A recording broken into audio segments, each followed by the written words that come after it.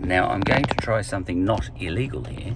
I'm parked over to the side of the road, but why would you like to have a little drive through Melbourne? This might not work, and it might work.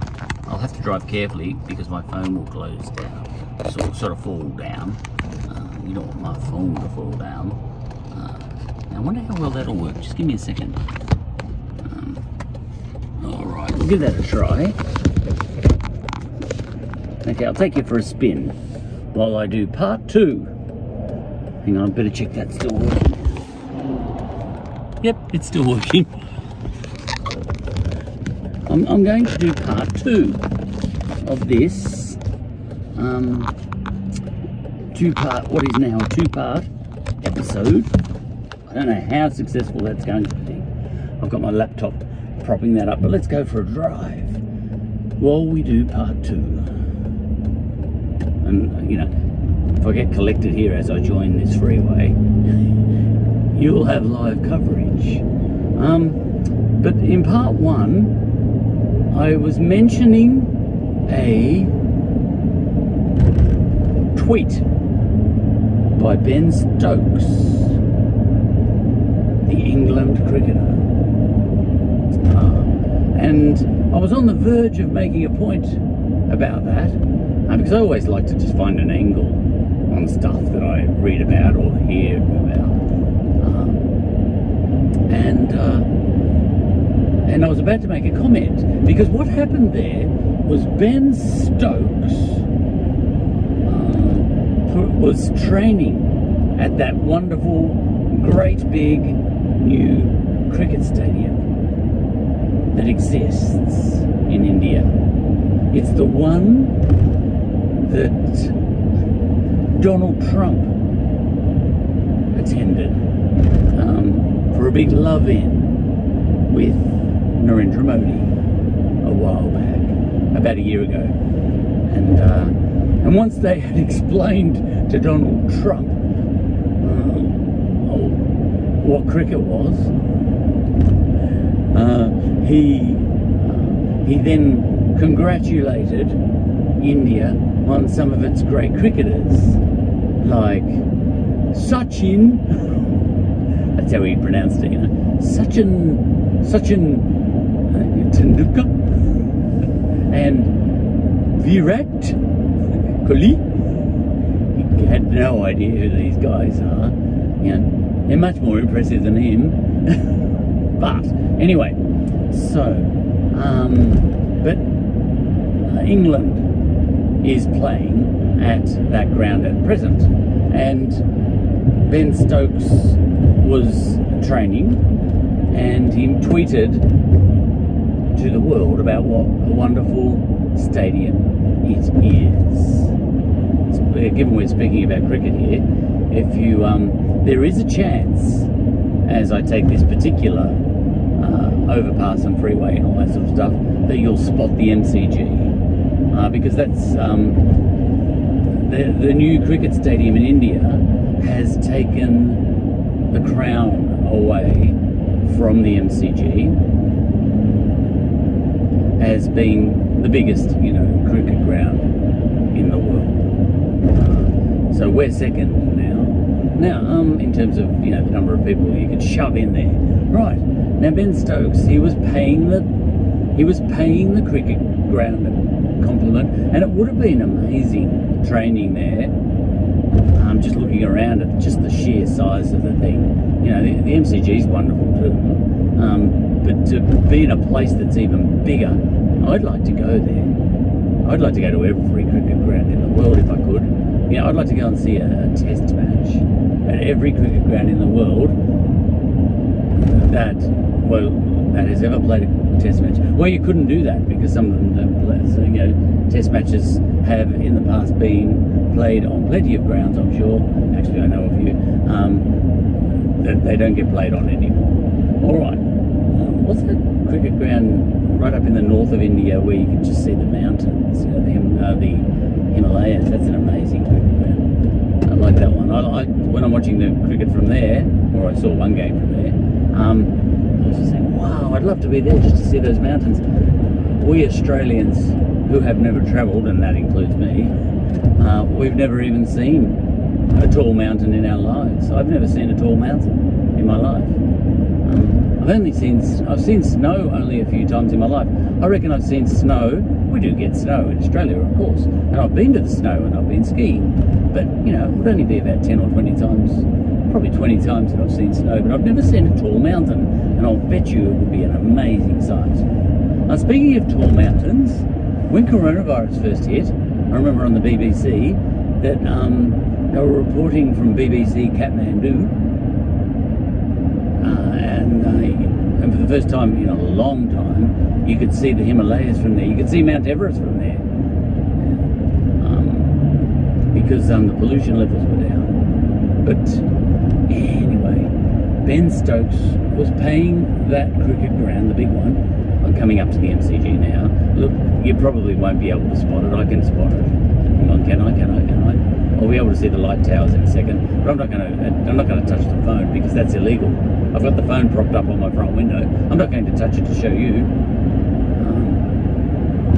Anyway, Ben Stokes made a comment, and keep your eye out though.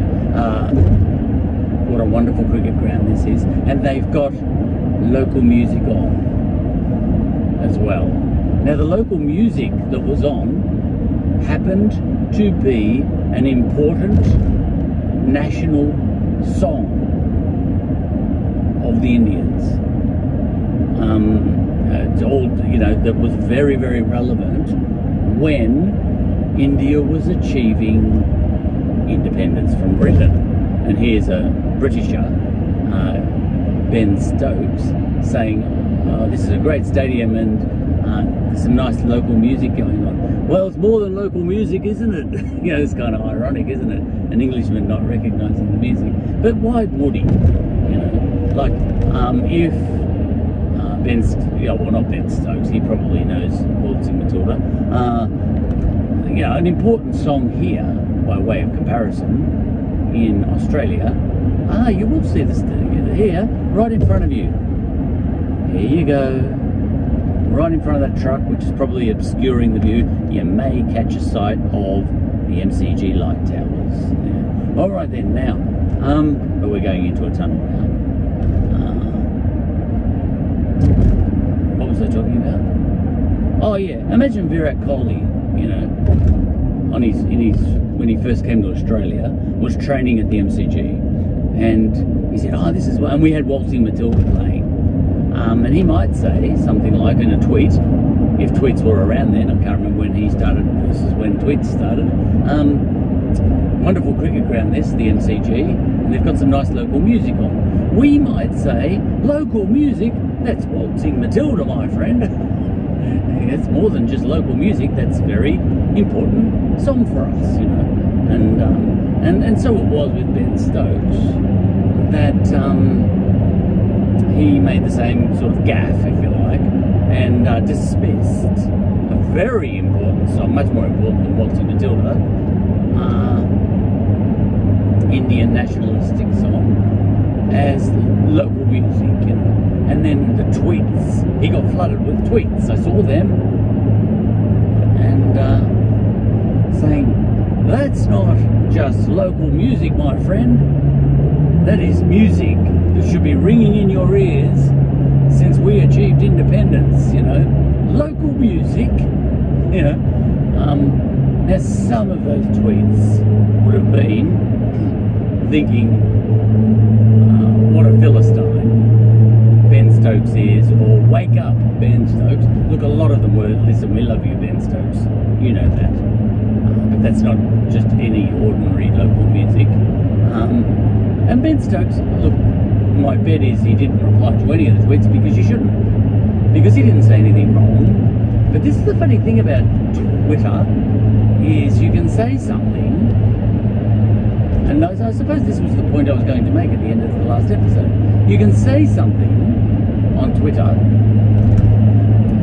and if people take that at face value, exactly what you said, and they insist that that defines you, what you have said, I don't think that's very right, you know, because Ben Stokes wasn't being disrespectful or anything like that. Not that tweets would have been claiming that he was being disrespectful, but you know, so there was a tone to a lot of the tweets. That's our, you know, Matari Vadahem or whatever it was. That's a very important song. That's not a local song, local music. Come on, you know, like, don't you know? Well, how would he, you know what I mean? It's a bit like Virat Kohli having to know what Waltzing Matilda is. You know, when he first came to the MCG, and he actually did write a tweet and said, great cricket ground this, you know, and interesting local music. Well, he never did make that tweet, I'm sure, but, you know, just imagine he did. Now, so Ben Stokes, yeah, it just gave me this thought about social media. I think social media's got many, many faults in its design. Not in what people are saying and everything, but the very design of social media is such that someone can say something, and in the heads of a lot of people, what they're saying on Twitter defines them. You know, so for some people would have said Ben Stokes should have done his homework before willy-nilly he went off, you know, saying something that was insensitive to Indians. You know, that you could run that line, or you could just be cool and say, oh, thanks for the compliment, Ben. Yeah, this is a great stadium. Thanks. I'm glad you're loving it. That music isn't just any ordinary local music, by the way. It's a very, it's a little bit ironic that you thought it was, but you're not to know that, and we love you, Ben Stokes. You know, you can take that approach too. But to a very large extent, I think Twitter tends to define people by what they're saying, taken literally, when in many cases, I'm sure, it would be better to define people on what they meant, what their intent was, you know. In the case of Ben Stokes, I think what he meant was just to simply pay a compliment, and I think he was loving India at that moment in time. All right, no disrespect at all. Yeah. Look, a lot of people do have this attitude. I had this person say this to me too, that even if you do make a mistake on Twitter, you are still accountable for your insensitivity and disrespect. And the example that person gave me, because I ran that line, I say, hey, you know, because I forget what it was. I do remember what it was. It was an incidence of, I don't want to talk about racism or anything, but blackface. A famous basketballer here from the Opals, Kunek, her name was, and still is. She went to a party, and she's only a young lady, and she was dressing up as Kanye West, and she put brown makeup on, you know, and she got smashed for that. And she was really obviously, in her case, she's only a young lady, a basketballer. She probably only cares about basketball. She'd never heard of blackface before, and a lot of people said it's not good enough that you haven't heard of it before. You know, you should have checked that there wasn't anything wrong with painting your face before you painted your face. You should have done your homework, you know, due diligence. And I thought, oh, come on, how would you know to check? You know, that's what I came out defending her. I wouldn't come out defending everybody who paints their face brown, because a lot of people do know about it. You know, that's an offence in the United States especially, and everywhere in the world now. We're all educated now because we've got the internet now and all that sort of stuff, you know. But I felt sorry for that girl, because she put out a very you know, like, it was painful to watch. She was distressed. You could tell. She said, I didn't mean it, I didn't mean it, I didn't know. You know, I actually thought I was just trying to be Kanye West. I've never heard of this blackface. You should have known. And the person who was talking to me said it's a bit like if you go into the kitchen, this person said to me, you know, and you're a kid, you know, you're 15, let's say, and you go into the kitchen and you see the dishwasher over there, and you know there could be dirty dishes in there, but you're not quite sure. But you want to go to a party. So what you do is you don't open the dishwasher just in case there's something bad in there. She said, it's like that. You know, you really should check the dishwasher. Do your due diligence? But to that, you know, my thought was in the Alice was in it? Alice Kunek situation, I was thinking, yeah, but she didn't even know there was a dishwasher in the kitchen. It was inside a cupboard, you know, and she was just, and her family was on holiday, and no one even told her the joint had a dishwasher. And you're expecting her to check the dishwasher? Why didn't you check the dishwasher? And to which she could have said, you know, I didn't even know there was a dishwasher. Otherwise I would have, you know. It was a case of that, you know, with Alice Kunek. She didn't even, not only did she know that there was nothing insulting about blackface, she clearly didn't even know that there could be anything wrong with it. She didn't imagine there could be anything wrong with it. You know? Now, I'm coming out as an apologist for Alice Kunek there, the poor, and this is not to say that, and there was another basketballer who suffered, and genuinely suffered as a result of Alice Kunek doing that blackface. And that was Elizabeth Cambridge, who I think is wonderful too. And she genuinely suffered, you know, by seeing her teammate in blackface. So it was just a bad luck thing, you know, because I was on Elizabeth Cambridge's face,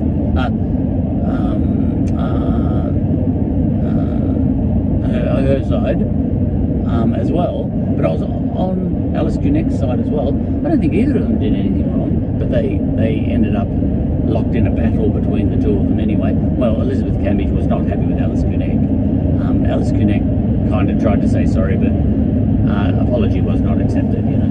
Look, just these things get out of hand, and that brings me back to Twitter. I think the very design of something like Twitter is such that you can be defined by what you say and not what you meant. And in ordinary, you know, when we go out and meet people at coffee shops, if you make a faux pas like that, the expression on your face and all that sort of stuff, the other person, like if it had been Elizabeth Cambridge and Alice Kunek together at a party, you know, they could have had it out right there and it probably would have gone off better, you know, rather than having a Twitter war. And I think it's, you know, the Ben Stokes example, look, is much, much more minor, but it's illustrative, I think. Because Ben Stokes was just paying a compliment, and he did get a barrage of lots and lots and lots of Indian people, Indians, saying that's no ordinary local song, that's a very important song in our heritage, and it was all to do with throwing you English out. And it kind of, the tweet was meant to be feel good, and it ended up dragging up some of that stuff, which is a shame. That's all I'm saying. You know, Twitter and all that stuff. Do you know what?